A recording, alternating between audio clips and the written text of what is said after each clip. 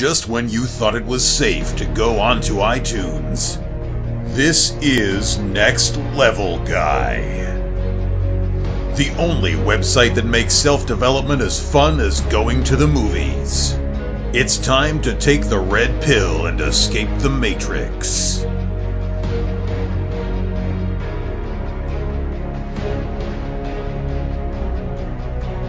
Hello and welcome to another episode of the Next Level Guy Show podcast with your host, Ian Dawson-Mackay. Today's guest is Jon Call. Jon is otherwise known as Jujimufu. Juji is an internet superstar. He's as strong as an ox, unbelievable flexible, very intelligent and a humble and warm guy. And he does insane physical challenges like deadlifting and then backflipping, or deadlifting and then jumping into an ice bath. His tricks and videos are unbelievable and something you should definitely check out. In easily one of my favourite ever interviews, we discuss his epic training, unbelievable tricking, manhood and marriage, how he uses his creativity and intensity to build an epic life, and so much more. But first, a quick word about our affiliates. I've built up some amazing special deals, listener discounts, and special offers. For example, some of my favourite deals are for the athletic fit yet super comfy jeans from Barbell Apparel, and if you want to get 10% off all your orders, use Next Level Guy at the checkout. Another would be the Gains Box, which is an awesome monthly subscription service of fitness tools, gadgets and snacks, which can be sent directly to your door. If you want to get the woman that you've always wanted in your life, you should check out The Natural by RSD Max. If you want to get better in the gym, you should check out The Lifting Lyceum by Greg Nichols and Omar Uzif. And if you want to fuel your training and your transformations, you can't go wrong with the great protein from The Protein Works and Alpha Brain and Shroom Tech from those great people at onit.com. To see these deals and much, much more, please go to www.nextlevelguy.com/affiliates. That's www.nextlevelguy.com/affiliates. And now, to the interview with Juji. I hope you enjoy.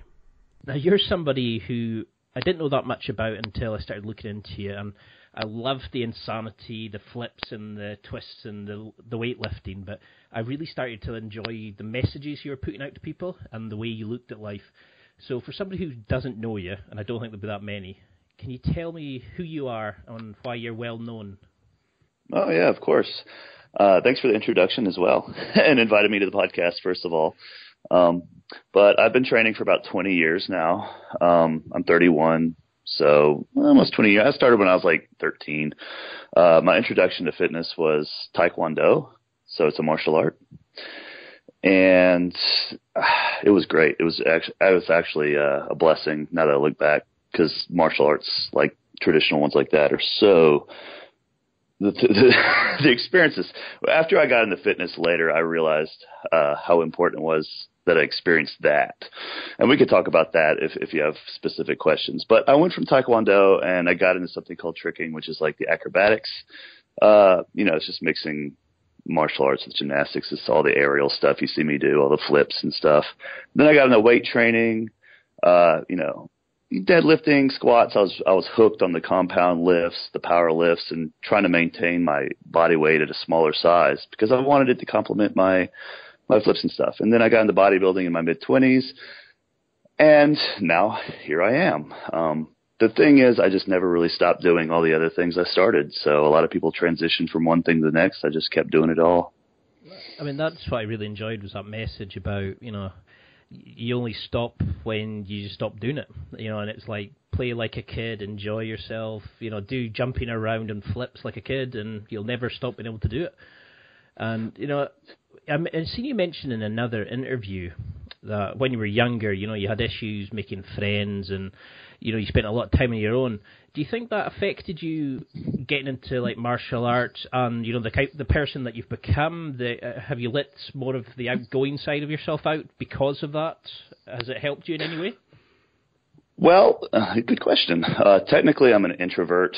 I tend to recharge when I need space. I need time to myself. And I've had to train myself to be extroverted and very outgoing because of what I do now. I'm a social media influencer. I'm a social media athlete. So I'm sort of putting myself out there as my job.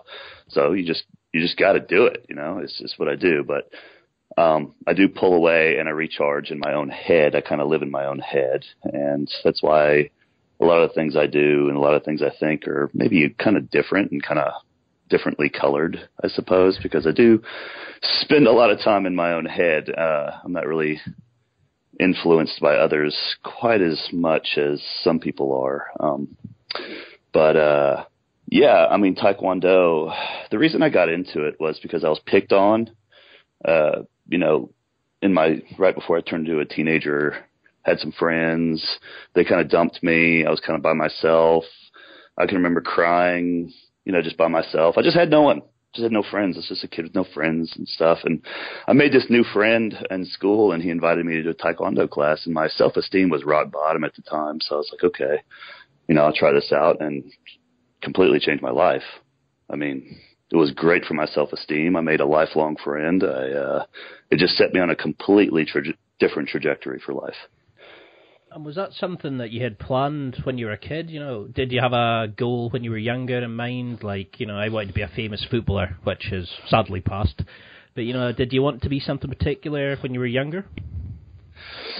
I mean, in between the time between me actually getting into fitness and Taekwondo and stuff, all I wanted to do was play video games. I was just a kid that just stayed at the house and played video games and, had friends who he just lost on my friends. I mean, what really happened was most of my friends were a couple of years older than me, and they went on to high school, and I was still in middle school, and, that's just kind of it. They just leave, and then I'm not cool anymore. I'm younger than them, and, yeah. I mean, so...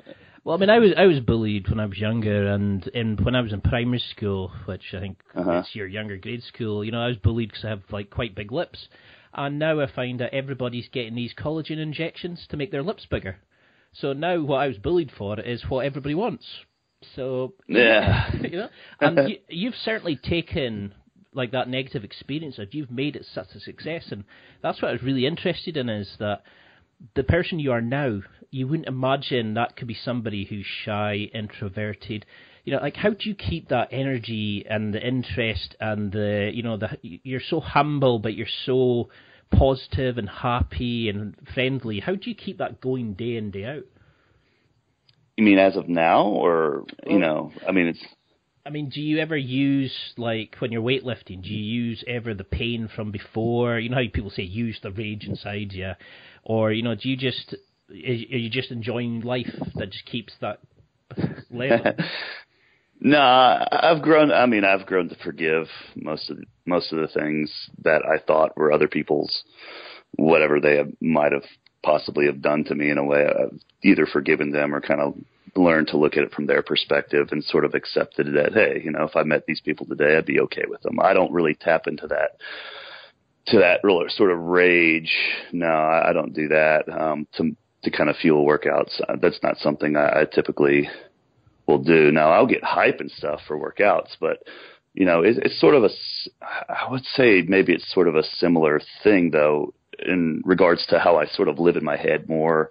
I see things a little differently. I have a good mind to visualize certain things. And when I'm working out, I just sort of tap into this sort of, I can just sort of visualize this intensity, this, just turn on the music real loud, just sort of, I could give myself chill bumps just thinking about it. Just I can just kind of tap. I think it's a trained capacity, to be honest, Ian. I mean, being able to just sort of summon that sort of force. It's just, I can sit there and just switch it on and off, and I can actually get a biological response just from thinking of it. And that's how I sort of, get into a set real hard. I don't really think about bad people or anything. I just sort of pull myself into this other experience, I suppose.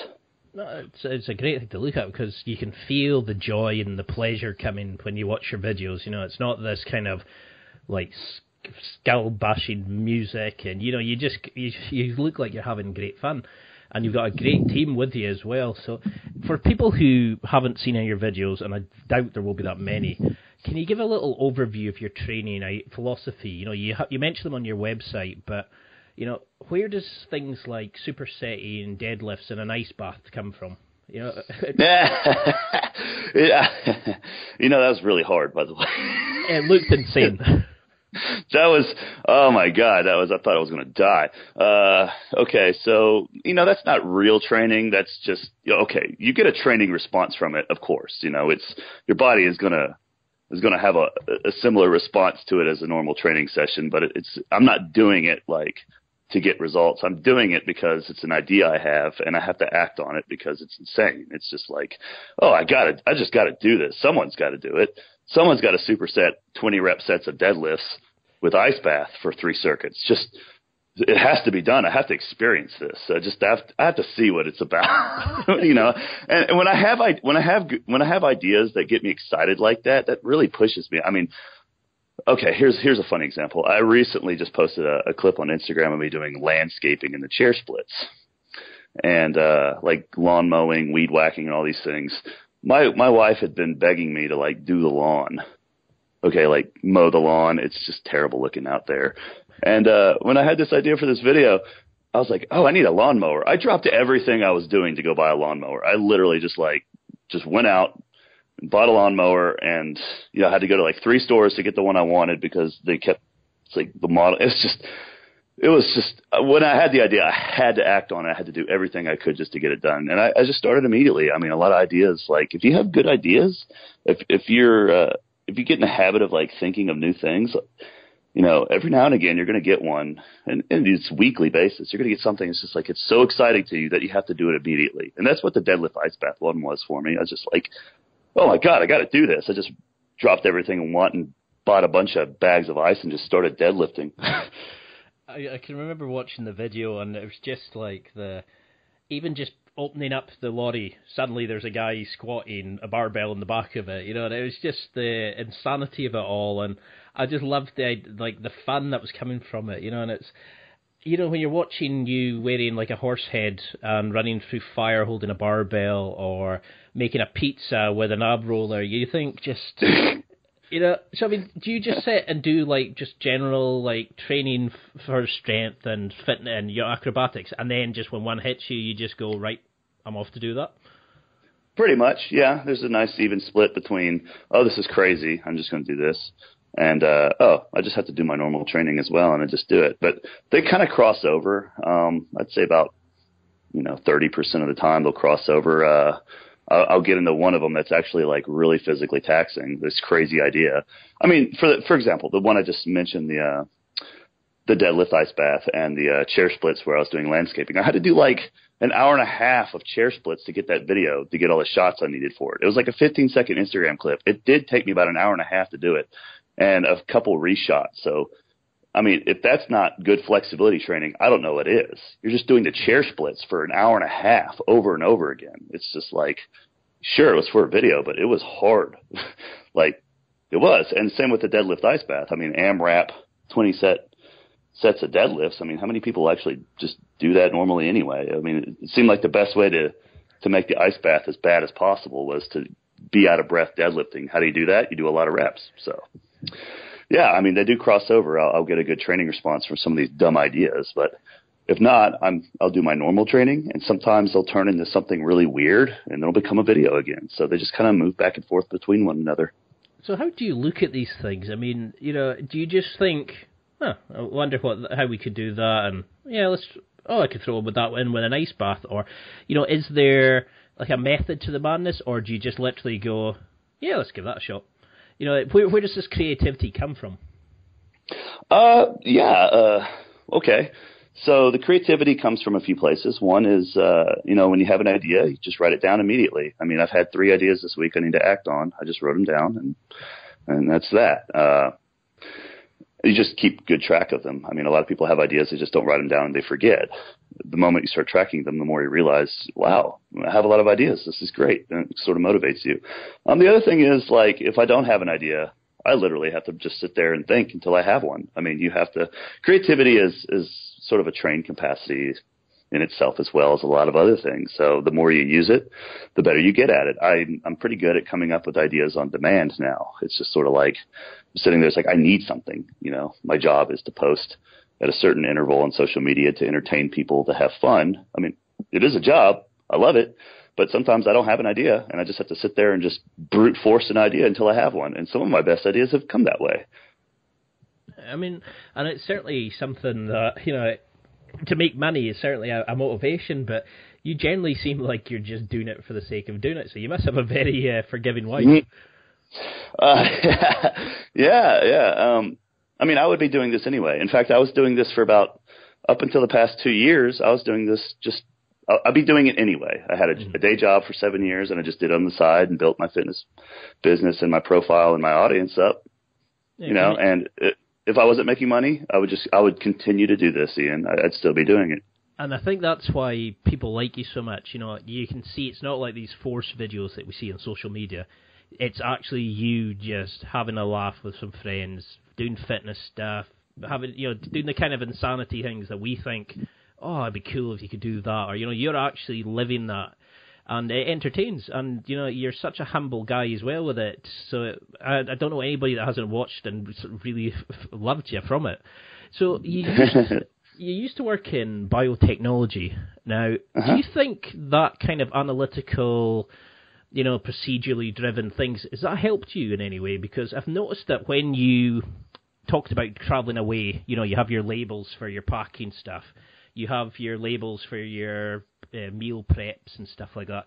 Has that science background, has that really kind of helped you with the way you look at fitness, life, or was it just a job? Well, actually, it sort of came before that job. So that's one of my natural innate personality predispositions is I've always been sort of organized and really sort of respected the importance of it, and labeling things as part of organization. So is figuring out where things go, where to keep them, how to change the logistics of your daily life. And, so since I'm already sort of like that, I'm minded like that, I just sort of drifted into the sciences in college and, got the job because it's sort of, the way I am. And then it was just a day job. It just made me money on the side as I just wanted a job that got out of my way. That's really and that's actually one of my advice for a lot of young people is if you don't know what you're going to do, at least just do something that is sort of like middle of the road. It pays you enough money, but at the same time, it's just sort of as easy and just it gets out of your way. So you can continue to do the things on the side that you really like to do, whether it's working out or building something or whatever it is. For me, it was fitness. So I just wanted a job that got out of my way. And I had it. The job was great. It certainly didn't stand in my way. The only reason I quit it was because I was making way too much money doing fitness. It just made no sense anymore to stay, restricted to that schedule. I loved the video when you announce you're giving up your job, and the one when you're touring around your business, and it's like you're just stacks of protein powder and the cream of rice, and it was just watching it thinking that is a perfect job. It's like, I wanted to have a computer that I could do my own stuff on, so I just started carrying it around with me, and you're just like, yeah, that was before I figured out laptops are okay. I just carried my desktop around everywhere. I was like a LAN party on a daily basis. So what, is there such a thing now as a typical day for you? Because you seem to travel and do so much, and, you're at all these expos and all these kind of things. So can you have such a thing as a typical day? Man, I think it might be healthy for me to have a typical day now. I mean, I quit my job almost a year ago, and ever since then, I'm pretty much my own boss. I am my own boss. I'm 100% my own boss. And I've noticed over the course of this year, it's been like 10 months, I've slowly sort of slipped out of certain routines and stuff. And I'm good at getting work done, but I think it would be healthier for me to have a little bit more of a routine day. Yeah, I mean, there's certain things I do every day. It's just sometimes I just sort of go with the flow a little bit too much, It's actually one of the things I'm working on improving, but I would say the ideal for me would be to have like certain blocks of time during a day or during a week where it's like, I'm going to do this. Now, whatever happens during that time can be something different. It's like, I go to work out at these times and just whatever happens, or I'm going to work on business stuff at these times and whatever happens. But, so the variation is still kind of built in, but yeah, it's a good question. I don't think there is a typical day for me, but I sort of wish there was a little bit more typicalness in a day so that I have a little bit more structure. So you mentioned there, I mean, I can't imagine just normality. When you watch some of your videos, you think that it would be just such a fun place to be around. But what kind of things do you do daily? You know, do you use meditation? Do you prep your meal in the morning, or do you have rituals or routines, or do you just get up and face life as it comes? A little bit of both. Yeah, actually, it's kind of a bullshit answer, but a little bit of. I mean, it sounds like a bullshit answer to me. It's a little bit. Honestly, it's a little bit of both. There's certain things I'm always going to do in the morning. I'm always going to drink coffee in the morning, and I've been playing with my cat a lot in the morning. It's just like drinking coffee, playing with the cat for 15 minutes. It's crazy. Yeah, it's like, hey, it's a fun morning. It puts me in a good mood. But other than that, there's certain rituals. There's certain things I always do to prepare for certain things. So if I'm going to work out, I've figured out, the best way to do it is just to get everything, ready. Get all your workout drinks ready. Get your workout clothes ready. Set yourself a little bit extra time to get ready for your workout. For me, it's half an hour or so is a pretty good amount of time when I'm already, in my garage gym or whatever, and just make sure everything is A-okay before I start, because when everything's prepared really well, you just feel really empowered. So there's certain rituals like that. I know whether I work out at, 10:30 in the morning or 2:30 in the afternoon, it doesn't matter as long as I always, do the sort of the takeoff ritual. You know what I mean? And do you have set things that you eat regularly? Have you kind of moved into meal prepping? Because I noticed you have a brilliant meal prep video where you cook and must be about a week's worth of food, which would probably feed a couple hundred people. But how do you still do that on a large scale? Do you reckon meal prep's a great thing for guys who sit there and go, "Oh, I haven't got time to go to the gym. I haven't got time for fitness"? Oh yeah, 100%, 100%. The thing about meal prep a lot of people don't understand is, the real power of meal prep is freedom. It gives you the freedom to not have to think about food. Imagine if you didn't have to eat, okay? That's impossible. You have to eat. There's no point. Yeah, no, really. Imagine that you don't have to eat food. That's what meal prep is like. The choice is made. You don't have to spend energy trying to make a choice of what to eat. You could spend that psychic energy thinking of stupid video of ideas instead, you just, basically the food's there, you eat it. And there's more there. There's more going on there than just that. It's like, look, if I don't eat this food, it's going to go bad. It's a waste of money. I better eat it. So it's not only is the choice made, but there's incentive to eat it because you don't want to waste it. So it's just like, okay, you're free from hunger. You're free from the choice of what to eat. You've already set yourself up for dietary success because you've already planned ahead of time, hey, this is the right stuff for my body to achieve my goals. And so, yeah, doing that ahead of time for 3, 5, however many days is totally very, very important for reasons beyond just preparing. It's so important. Because that was one of the things I really liked about you was you just talk to people it was just common sense. It wasn't you need to have a gym session 4 days a week. You have to do this, and this, a day of cardio. You were just if you don't like doing it, don't do it. If you've got a job that's stopping you doing it, get an easy job. You had this way of making everything so simple and tell them to stop overcomplicating it and just do it. So do you think that's the biggest issue we're facing nowadays, is guys are sort of got so many options, we just don't know what to do? Oh yeah, there's actually a great book on that. It's called the Paradox of Choice. I think his name is Barry Schwartz. The last name may be wrong, but I know his first name's Barry. It's the Paradox of Choice. Have you ever read the book? Don't think so. It's a short little book. It's not too long. It's an average book, and it came out maybe about 10 years ago, I'd imagine. And the book is about how it's about decision fatigue. So if you're faced with an innumerable amount of decisions, you tend to not really be able to make a decision as well. But on top of that, it's about the type of decision maker you are. So he creates 2 different types of decision makers. You got a maximizer and a satisficer. So a maximizer is a person who stresses out all the time whether the decision is the best. And then there's the other person who, what is good enough? What is, right below perfect?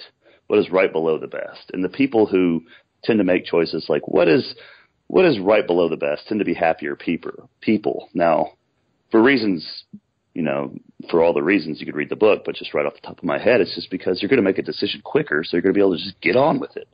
If it's just if it's good enough, just do it, and then if it's not, then just fix it later. It's just make decisions. And apart from that, saving yourself from having to make decisions is the other thing you do. If you don't have to make decisions for everything, if you've already made them ahead of time, like meal prep, the food's made. If you've already set certain things in your life to where you take the decision making out of it, it frees up a lot of energy. So, does that make sense? Yeah, I mean, and do you think, is that where we go wrong mostly, is that we overcomplicate things? We have to have a perfect plan rather than just doing it and, making amendments as we go. Do you see, are we overcomplicating things with our addiction to technology and stuff like that? What do you see as the biggest problems with guys nowadays? The biggest problems with guys nowadays. So, because the analysis, just moving. That kind of thing really affects me. I overcomplicate things in my head, and I have to keep remembering your videos and just going, stop thinking about it, just do it, fix it as you go along. It really, I don't want to say spoke to me, but it really helped me seeing that to see a guy your size and success saying, I don't really think about this, I just do it, and then I adjust to it. Mm-hmm. I know it's undercomplicating it, but no. Well, I mean, just sort of as a quick aside here, there's a good relationship between complication and simplification. One of the guys I used to work at the biotech job I used to work at, he had this saying he used to say all the time, and I used to think it was retarded. And then, as I've gotten older, I was like, he was right. And his thing was, there's no simple solution to complicated problems. And I was like, sure, there's simple, I thought he was wrong. Again, there's no simple solutions to complicated problems. So there's a lot of problems we face in life that are complicated, and there's no such thing as a simple solution. The reason we come to simplification is because we've already worked through the complications of it. And, it just becomes, it sort of looks simple from the outside. And that's sort of the art of it. People who are doing things that make it look simple, it's an art. It's just, it's not just because they chose a simple route, and there's a lot more going on behind it. You just have to sort of get used to and accept that, you have to accept both. You have to be okay with working through the complications to arrive to the simple solution. You have to be okay choosing simpler things to solve.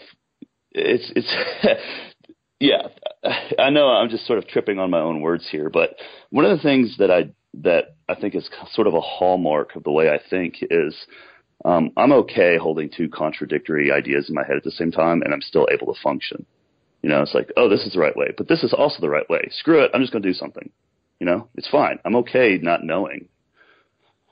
I love that. I mean, I think that's one of our biggest fears is not knowing. We want everything to be laid out, and we don't want to do anything if there's a chance we might fail.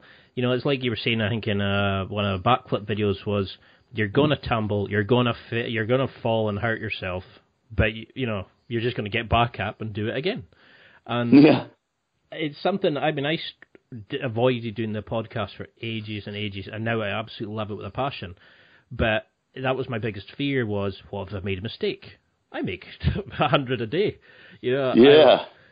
I mean, starting the podcast was probably a mistake for some people, like when they listen to me. But so you have a great network of friends, the guys that keep pushing you and pushing you. Can you tell me a little bit about, your friends in the videos? How did you meet these guys, and how do you maintain such a strong bond that they get into an ice bath and eat ice cream with you? Because you're so close to these guys, and they would seem like they would do anything for you. How, what tips have you got for maintaining and building such strong friendships? Oh, great question, actually. Okay, so first I have a little history. I did have you know what a forum is on the internet? Oh, like when you can send messages back and forth. Like you can on like a bulletin board. Ah. Yeah. You remember those? Remember forums? I used to have one for the website, then it got a lot of spam, so I quickly had to get rid of it. Yeah, I had this forum for tricking. Tricking is the acrobatic stuff I do. That's what it's called. And this is before YouTube, Facebook. This is before all social media. This is back in 2002. And so I had this forum, and it had like up to 10,000 members before I closed it in 2009 because social media just sort of, took over. And I was like, there's no point in having a forum anymore. I think forums are only good for like drug users and car people now. But I mean, they're used to sort of, yeah. But, I kind of go back and I did everything for free on this website. I offered all these tutorials. I offered a community for them to work together and communicate. And a lot of things were organized, events and stuff was through my forum. So I was the administrator. I was the guy that ran all of it. And so a lot of my deep network kind of goes back to a lot of people just being appreciative of me for that historical reason. It's like, hey, you were the guy that got me into all of this. A lot of people will tell me that a lot for the tricking stuff. And as it moves on, I continue to practice that. And so a lot of people still appreciate that thing I did for them back then. But aside from that, tips for like just anyone else, I think a lot of people just get friendship wrong. I mean, think about this. Do you plan your workouts, Ian? To an extent, I kind of just go and feel it out as I go along. I try to go in with a main aim, but doesn't always work out that way. I have a feeling you're pretty experienced with training, though, so you're kind of instinctively training now. Am I correct? Yeah, pretty much. Yeah. Is there anything that you do plan? Unfortunately, I kind of get OCD when I'm stressed, so I tend to overplan everything. Like I plan to have a plan. It's that kind of mentality. Yeah, you plan to have a plan, you strategize. Okay, so when was the last time you planned and strategized your friendships? Think about it for a second. Like, do you have a spreadsheet with, like, friends' names on it, the last time you contacted these people, the last time you sent them a gift, the last things you did together? I mean, a lot of people don't even think to do that. They don't even think, like, have you ever had a goal? Like, hey, my goal is to have more friends. My goal is to be a better friend. A lot of people don't even set goals like that. Their goals are, hey, I want a 600-pound deadlift. I want to get shredded abs. I want to make lots of money. When was the last time you actually made a goal like, hey, I want a lot of friends, and I want to be a good friend? Well, see, like I've got on my phone, I use Google Tasks, like I set one for my job, one for myself, one for the website, etc. And one of them has always been, catch up with so-and-so or speak to so-and-so. And I've never, life takes over, and before you know it, it's a week's gone by, then another week. And I think a lot of us are like that. We lose our friendships. We lose the ability to make new friends. And, do you keep that spreadsheet? Is that how you maintain such... do you get in touch with people regularly, or how do you do it? Yeah. I mean, I just make sure that, it's like, hey, I haven't talked to this dude in 4 months, but, he's important to me. If they're important to you, you gotta anchor a reason why your friends are important as well. I mean, some friends, it's just, life happens, different paths, let them go. It's okay. At least you enjoyed the time you had together. Hopefully no hard feelings. But other than that, you can just start listing all the people you've been in contact with in your network and your friends. And you'd be like, wow, all these people, they're good people to have as friends because we can help each other out. I can do this for this person and they can do this for me. So you got to kind of like create a little catalog of like, hey, these are all the reasons why this person's a good friend. And here are the reasons why I could be a good friend to them. And it's just a whole different way of looking at friendship. A lot of people just feel it's supposed to be natural and organic and, you just go by feel and it just sort of happens and it just sort of lazily go through their life with, they end up one day with, losing touch with their friends or whatnot but hell, if you actually put some strategization and planning and thought into your network and your friendships, well then, I don't know. I feel like it's a hard argument to make against a better use of your time than working on your friendships. No, I mean, what is it to say? What gets measured gets managed, or I can't remember the exact quote. And I mean, would you say if you got dumped into a new city and you had no friends, you didn't know anybody, how would you go about it? Would it be the same sort of thing? Join a gym, join a trekking place, network people you might know who might know somebody there. Say somebody's listening who's just moved to a new place and wants to be like you. What would you advise them to do? All of the above. Everything you just said. I mean, just shotgun approach it, man. Just do everything. It's yeah, seriously. Just go places, talk to people. I mean, look, something about me that's really weird is I didn't have a cell phone until I was 28. I had no cell phone until I was 28. So, you know, I didn't have a number. I had my parents' phone number. I lived in my parents' house.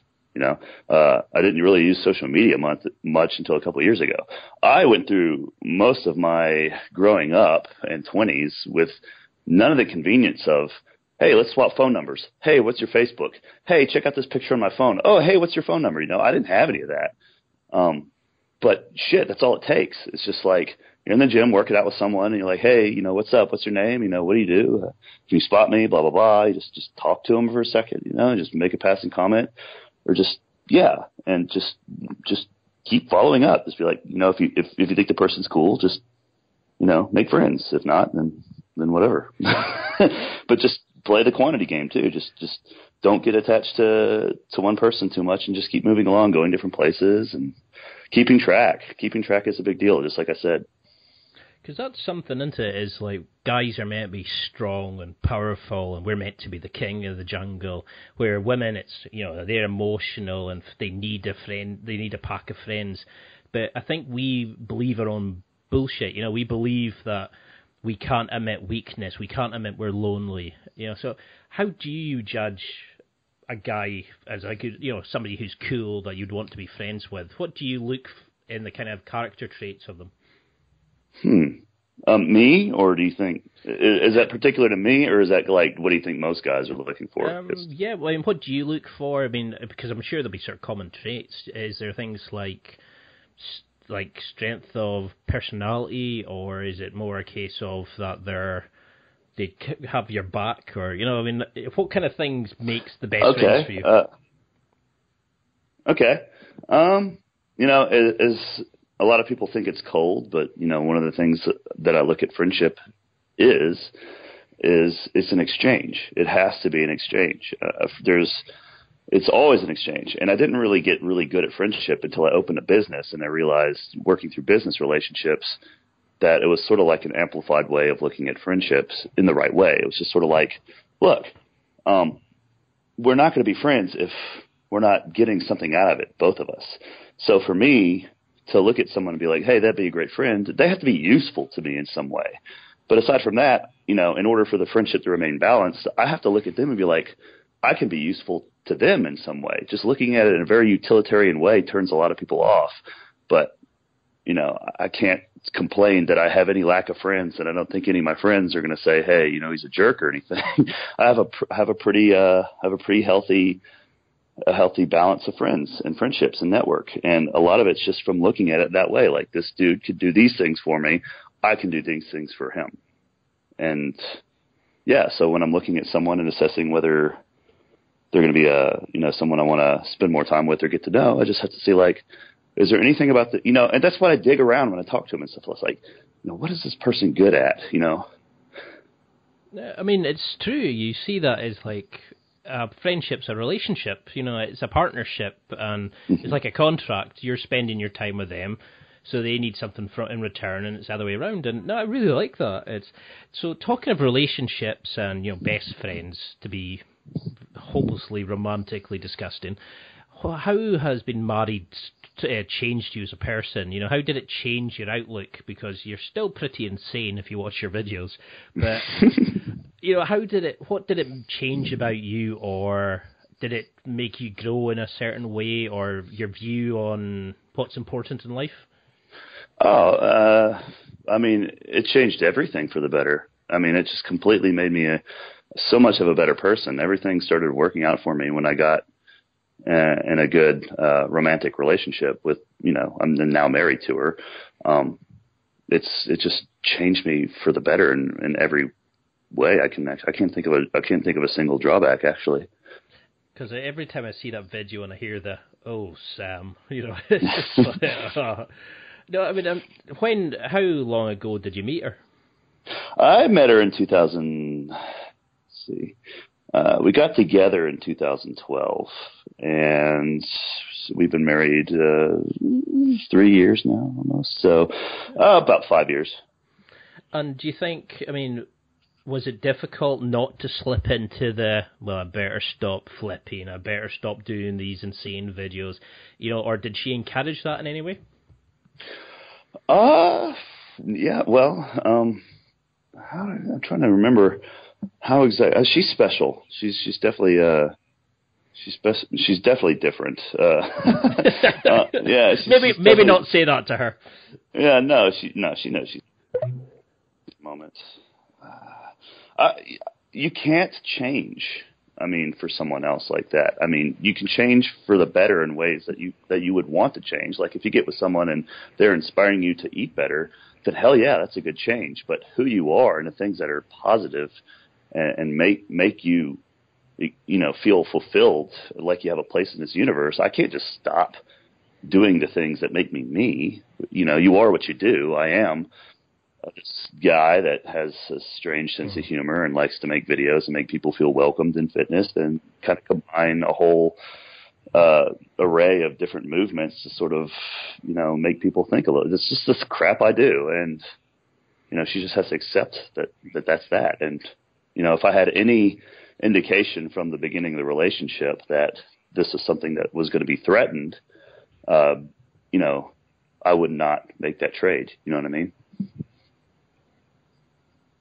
Yeah, because unfortunately we've all had friends who have changed as people or disappeared, or when you meet them you kind of go, ooh, that's that was the shell of who they truly are, because they tried to impress the female. And I find that really sad when you see it, and then they spend so long when they come out of it that they have to try to find somebody else because they don't feel worthy of being themselves. And it's a really sad state of affairs. And yeah, I've had a friend who's like that. He can only feel complete with another person, and that's what I really like about you is that you could see that you're the same person regardless of who you're with, what situation you're in. Even when you're bench pressing, was it 315, lying in bed beside your wife? It was just kind of she's definitely a keeper, if she lets that sort of thing. So. Can you tell me a little bit? One of the things I really was interested when I found out was that you taught yourself to do some of these amazing flips and corkscrews and backflips, and so you were just watching videos and then you went out into your backyard and started trying to do a backflip. How on earth did you keep that going? The mental toughness to not stop as soon as you landed on your head. I wanted it. I just really fucking wanted it. I was like, this shit's cool. I got to learn to do this. I just watch these videos. I mean, the tricking has been underground. The type of movements, it's called tricking. It's been underground it's still underground. Many people still don't really know about it. They see people do certain moves and stuff, but they don't really know, the origin of it, or it's just really started to pick up around the year 2000, 1999 or so. So I got into it near the beginning of, the internet and the beginning of it. So there's nothing there, dude. There's like no websites about it almost at all, except for like one. There's no tutorials. And there's like nothing that you could almost nothing you could use to like help you in any way with this other than just like talking to some people on a very limited message board at the time. And so it's just what you had to do. You just had to open a video, crack it open, and be like, look, I look at this guy's toes before he jumps. Okay, look at his arms. Look where his head is positioned. You just study that crap, and you go out and you try it yourself. And hell, if it doesn't work. It's just the way you said that, I can't remember what video it was when you just said, I had no coach, so I just thought, why not? I just wanted to do that, so let's give it a stab. It's just like, whereas other people who, they look at you, I mean, that's how I first saw you, was you were deadlifting and then doing a backflip and then straight into a deadlift, and I thought, what the fuck is good? You were then wearing rollerblades to do like with squat. What was it? With the splits with the deadlifts, and I was thinking, what is this guy on? And do you think anybody can learn to like backflip and flip and stuff like that? Is it literally? I think people overestimate the difficulty of certain things. To be honest, I mean, it's not that. If you look like a normal guy that works out, not grossly overweight, not like 7 feet tall, just like the average, the average size. You could do a backflip. It's really not that hard, but people think it's insane. It's just they overestimate the difficulty of it. So how would you, because you've got a very analytical mind, how do you start building this up? Like, how do you take say for the backflip, was it literally just a case of try it, just push off the floor, try to flip yourself over, or did you go, okay, I'll work on the jump part, then I'll tuck my knees, and then I'll X, Y, Z? Do you break it down? I think I just kept trying it and just kept realizing that everything I was trying wasn't fucking working. And then a friend of mine who was training with me, he got it, and I was like, damn you. It's like, how'd you do that? He said, I got a spotter. It's like, what is that? He's like, well, someone just helps you over. It's what gymnastics people do. They have someone stand there. I tried a spotter, and I got it in 15 minutes. So, I mean, it was just sort of like I tried something else. It's just like, if it's not working, then, try something else. Give it a moment to see if it works. And if it doesn't, the whole thing behind it is that I cared. I actually cared. I wanted it. It's just, I can't tell you why. I just thought it was awesome. I thought the backflip was cool. I still do. It's one of my favorite moves to do. I still do it. But it's just, I wanted it. If you want something, for whatever reason, you have to have reasons for wanting it. But if you feel it's strong enough, you'll do anything. You'll just you'll try anything. You'll just keep trying. You'll keep thinking about it. You'll obsess over it, and then you'll get it.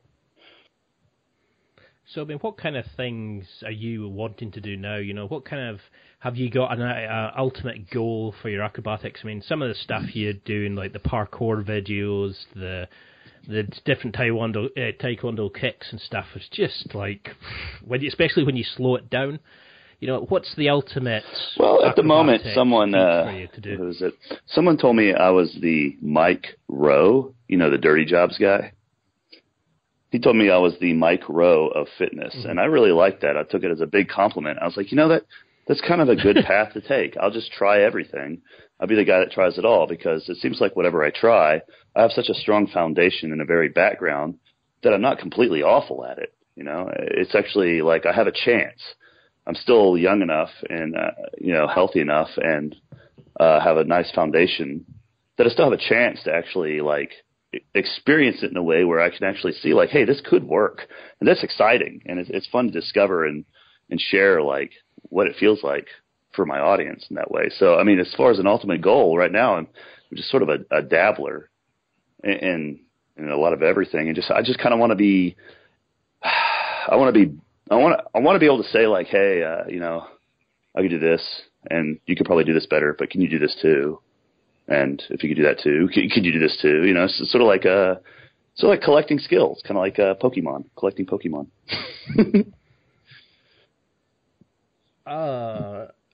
Okay, so I see. Because that's what I was puzzled at first was, that you did the martial arts, which is very kind of controlled and regulated. And then you were doing the weightlifting, but then suddenly you were doing the free-flowing parkour and the acrobats and stuff. And I thought, what was the reasoning behind putting them together? Is it just you wanted to dabble and just to try it to see if it would work? It just seems a strange mix between controlled and just let it flow.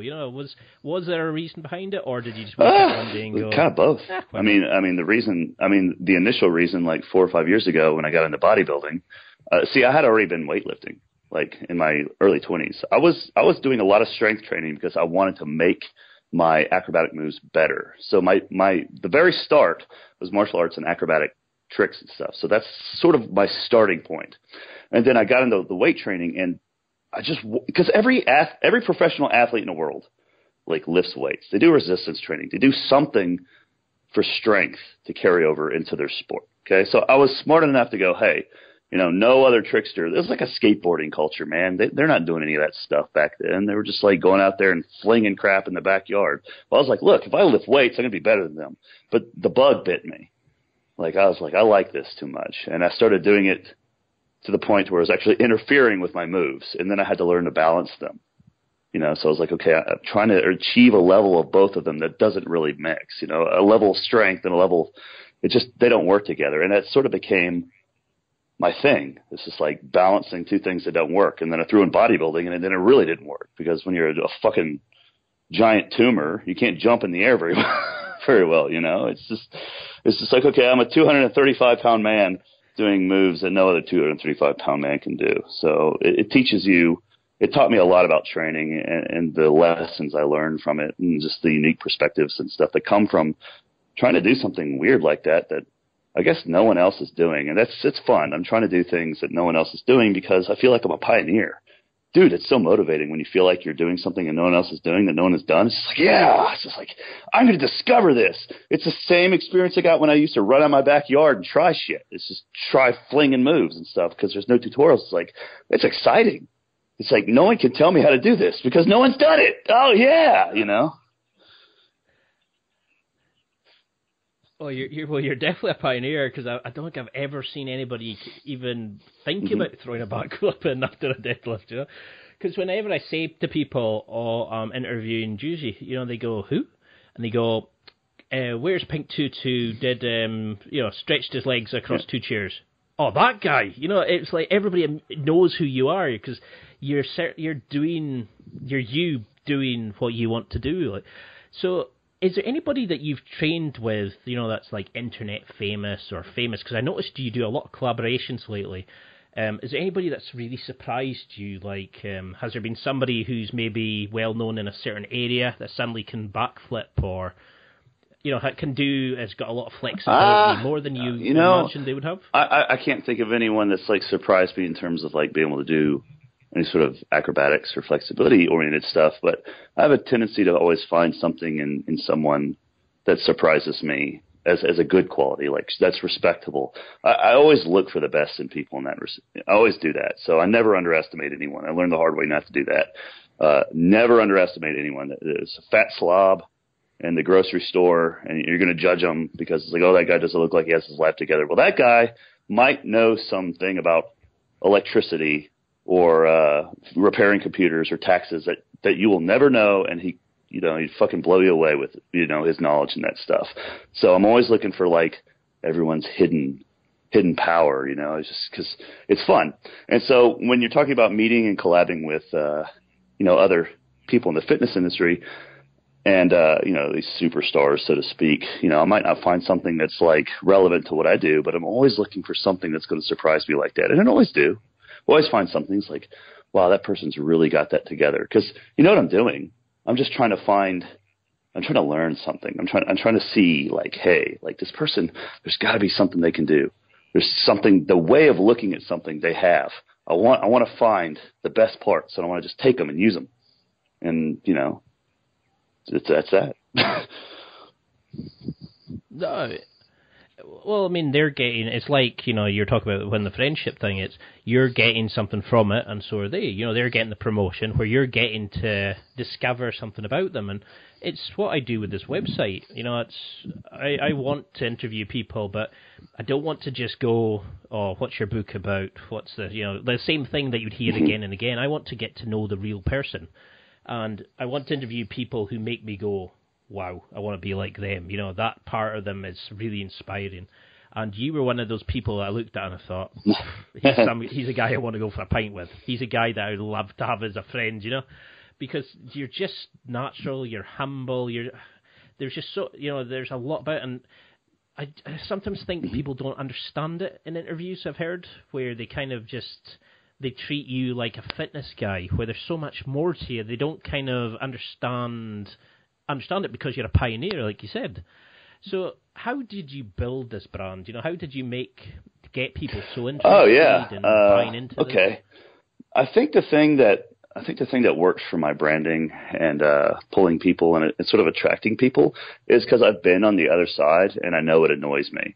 Like, I know what type of posts on social media just annoy me. It's like, here's a bunch of bottles of supplements with a 10% coupon code. Oh boy, use it and make me. It's just like, oh shit, leave me alone.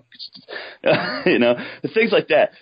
Oh no, it's fine. I mean, people have to do it if they're working with it. But it's just like, I know it annoys me. I know I'm a good consumer. It's because I'm a very, very skeptical consumer. I'm a very, very hard and And so I know how to. I try not to annoy my audience. I try my best not to. It's sort of indirect marketing. It's like, look, I cannot manufacture a product or sell something or an idea or write something or do anything if I wouldn't use it myself, if I'm not going to continue to use it myself, if I don't like it, if I think it's shit, I'm not going to put it out there. So as long as I'm just making stuff that I'm going to use, people are eventually going to catch on. It's like, oh, he keeps taking these pills over there. What are they? Oh, he makes a joint supplement. Okay. You know, it's like, it's sort of like that. I'm going to do me. And if they really care, they're going to dig in to figure out a little bit more about me. And then you go, oh, okay. So he believes in this so strongly that he probably doesn't always have to rub it in our faces. Okay. So that's meaningful to me. And that's sort of the way I build my brand and build up, you know, a network is I try not to bug people, man. I want to provide something that makes them happy. No, and you're doing a fantastic job of it. I mean, there's so much content there that people should check out. What do you like the most? You know, what 3 of your videos should people check out straight away? You know, what are you most proud of it's pretty simple. I mean, if you just want to, you know, kind of get the instant gratification, like, oh, these are crazy videos, just go down my Instagram feed. You're going to find barely any advertisements. It's just going to be crazy thumbnails of like short little videos. It's like, what the fuck is going on? It's just, you know, just check it out. Just go down the rabbit hole in my Instagram. A lot of people love just kind of like going through and clicking all the way down, you know, and as far as YouTube goes, I do vlogs on YouTube. I mean, the more you watch, the more you kind of get connected to my story as I'm progressing. So, you know, if you watch a few of them, a lot of people have told me they binge watch, you know, a lot of them after they kind of like discovered it. And I'm trying to go somewhere. I'm trying to provide value to people. Just like, hey, I'm not going to rub all these lessons and stuff in your face. I'm just going to like, hey, I'm going to do me. And occasionally I'm going to like say something that might be useful to you or just do some crazy shit that seems fun. And yeah, so I don't know, but. No, well, you're doing a great job of it because I can guarantee you that when I review a lot of people who don't even get invites from me sometimes, and I read their Instagram and I check it for their messages and all this kind of stuff, and yours was possibly the most insane, bizarre, and interesting Instagram I've seen in a long time. It blew me away with just the insanity, but you couldn't stop watching it. You know, it was just so much fun, and I loved the fact that you guys were having fun. You know, it wasn't you just like talking down to us. You were talking like you were sitting watching with a beer, you know. And I really love that about you. You know, you just feel like somebody that you can be warm and friendly and you can just naturally get pulled in towards. So I've got a couple of minutes left. I know you've got to go, but can you just tell me, like, guilty pleasure taking too many stimulants and cleaning.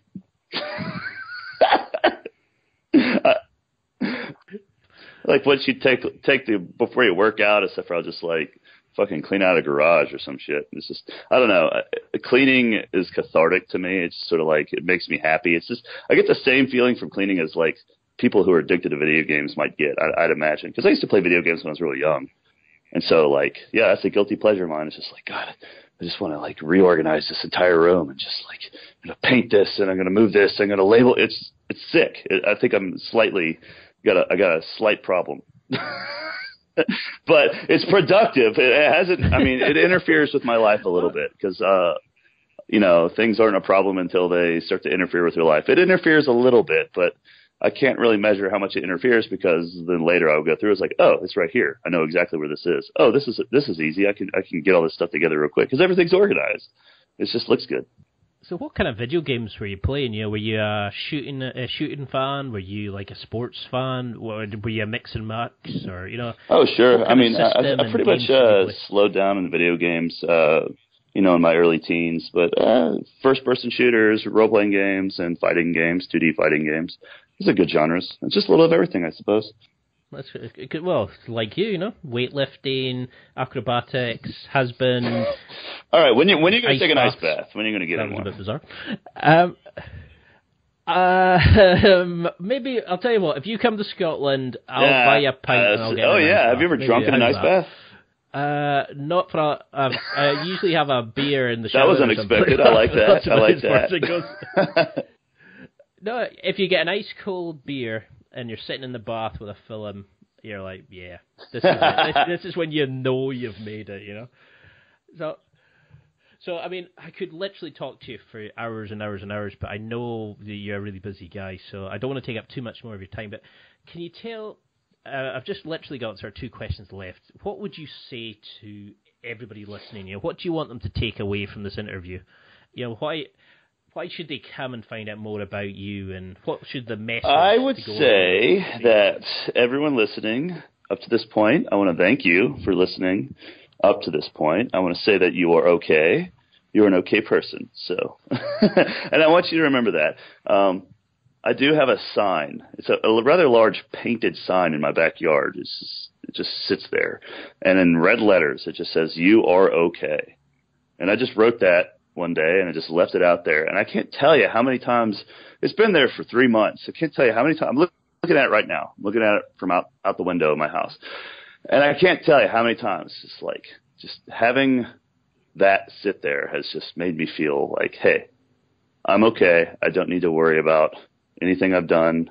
I could just continue on, and I'm going to be okay because I'm always going to have the best instinct to make myself better. And I think a lot of people just have to have sort of trust themselves that, hey, they're okay. You're going to be okay, and you're always going to do the best you can for yourself. And I think that's something a lot of people need to remember. You know, I think that's a brilliant message.